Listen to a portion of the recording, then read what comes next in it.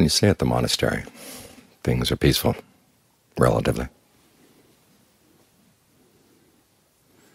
Nothing much pulls you in.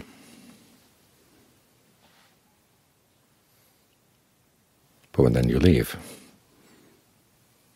there are lots of things that seem to pull you in, to disturb your concentration, disturb your center that you've been working on so hard while you've been here. And you have to realize they're not doing any pulling. There's that conversation in the canon where the question arises, when a black ox is yoked to a white ox, is the black ox the yoke of the white? Is the white the yoke of the black? And of course the answer is no. It's the yoke that's connecting them two, that's keeping them together. In the same way, sights are not a yoke on your eyes. And your eyes are not a yoke on the sights. It's your passion for the sights. That's what yokes these things together. And the same applies to your ears, nose, tongue, body, mind. In other words, the disturbance comes from within. We all know that remark by Ajahn Chah. Sitting here meditating and there's a noise, and the noise is not disturbing you. You're disturbing the noise. You're the one making comments on it. And the comments are the things that are actually destroying the concentration.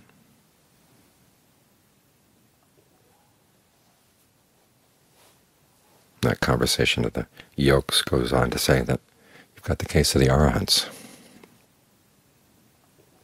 who can live in the world without being yoked to anything,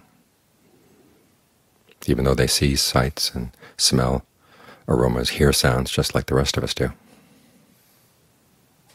The difference, of course, is that they don't have the passion to go out and feed on these things. So as you go through the day, try to notice what you're nibbling on, what you're feeding on, which desires, which attitudes cause you to latch on to certain sights, sounds, smells, tastes, tactile sensations, either to get lusting for them, hungering for them, for more, or feeding on the anger you feel when you run into things you don't like. Keep turning around, looking at the problem inside. This is not to deny that there's a lot of injustice in the world, a lot of things that need to be straightened out. But your responsibility is here, the extent to which you are causing yourself unnecessary suffering.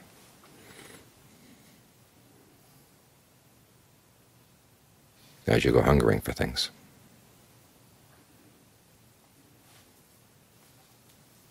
This could have some protection, because stuff comes in very strongly. But again, the real problem is the mind's opening its mouth to take all these things in. So on the one hand, you want to be able to maintain your concentration, because after all, if you find yourself feeding on things outside, or feeding on attitudes that are really unhealthy inside, you've got to give yourself something better to feed on. That's why we practice concentration, so you can have a sense of stability, a sense of being centered and self-sufficient as you go through the day. It's like having your own food, water, and shelter. It's like going onto the moon. You've got all the, to survive on the moon, you've got to have all your requisites with you. You need your space suit. You need your food. You need your oxygen.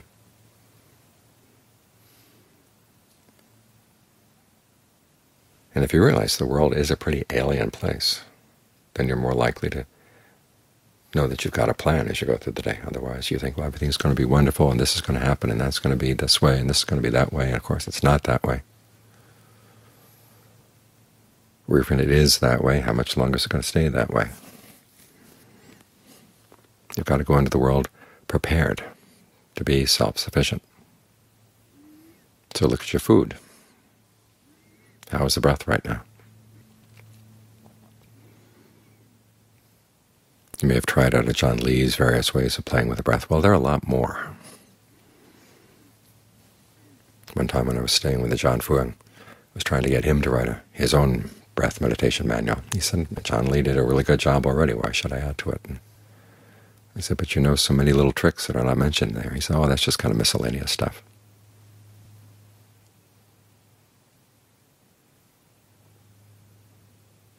I wrote some of his meditation tricks down in Awareness Itself.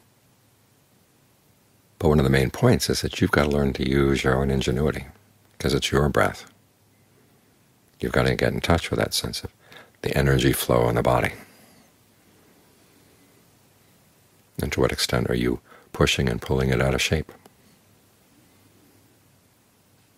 To what extent is it damaged? And you've got to do some repair work. Always try to start with the areas where you feel at least something is pleasant or something is okay, before you go moving into the areas where things are not okay. And when you go moving in, don't leave your original base. If the area around the heart feels good, okay, stay there. Think of the energy and your awareness spreading out from that spot. Don't leave that spot. Think of it radiating out like the light of this candle in the front of the room. The candle flame doesn't move around to the different spots in the room that it's illuminating. It just stays there at that one spot, and the rays of light go out from it. Try to develop an awareness that's like that, so that you're coming from a position of strength. And think of the energy not only in the body, but also around the body. There's a kind of cocoon that protects the body, unless you've torn it open one way or another. To ask yourself, how can you heal the wounds? Think of the breath moving all around. That's like your spacesuit.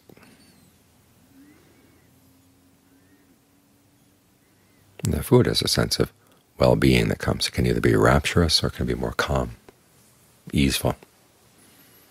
Even equanimity in concentration is said to be a very subtle form of pleasure.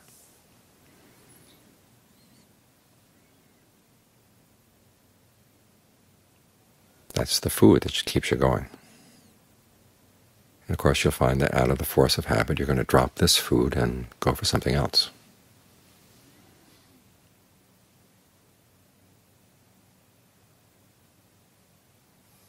And then you have to ask yourself, why? This is where insight comes in. Concentration doesn't solve all the problems.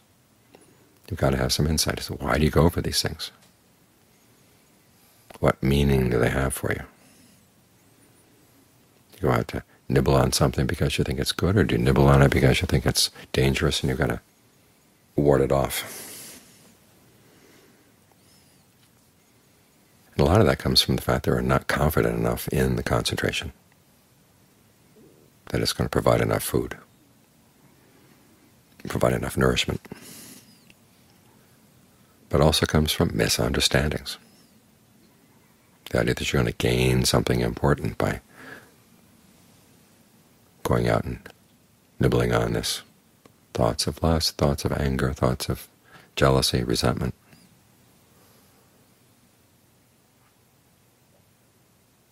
You've got to look into these things to see where you're getting some sort of satisfaction out of them,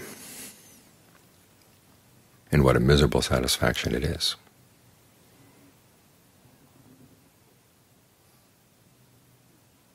It's only when you realize that you're not gaining any genuine nourishment out of it.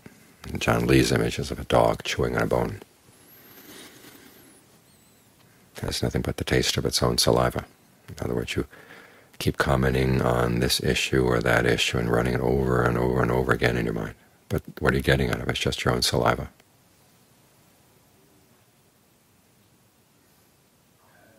When you've decided you had enough of that, that's when you let go. We all have character traits that we don't like about ourselves. But the question is, why do you keep hanging on to them? There's something in there that you feel you gain some nourishment, that you gain some sense of self-justification or whatever. It's only when you see this is why you go for it,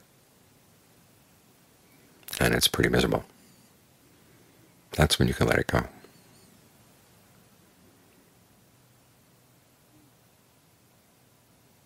And you find that when you stop feeding on these defilements inside, that you no longer feel any need to feed on things outside either. The cause all comes from here. It's the passion from here that creates the yoke, that ties you down to things.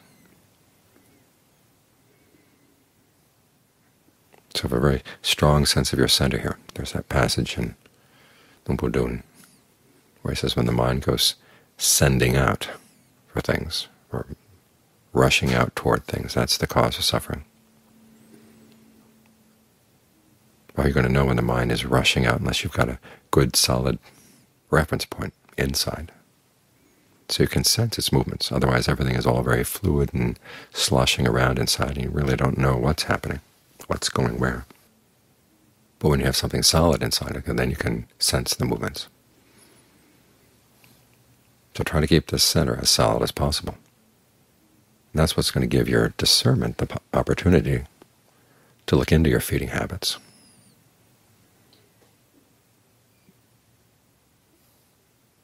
And do something skillful about them.